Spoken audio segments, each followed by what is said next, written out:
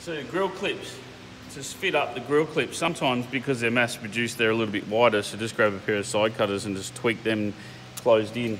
So then you just put that there. This one is a really tricky one, so is the other two, but fairly simply, you gotta play with them. Just put that behind there, and you can get a screwdriver down in behind here.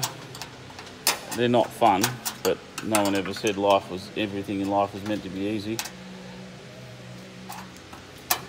There you go.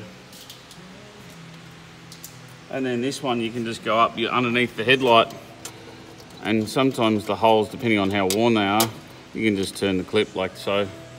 These ones at the top, you can see this customer has done this way. They're not meant to be done that way, not designed, but you can put them in from behind. They're not, again, not the easiest and not the most fun thing, but you can put it, again, you can put it sideways and drop that.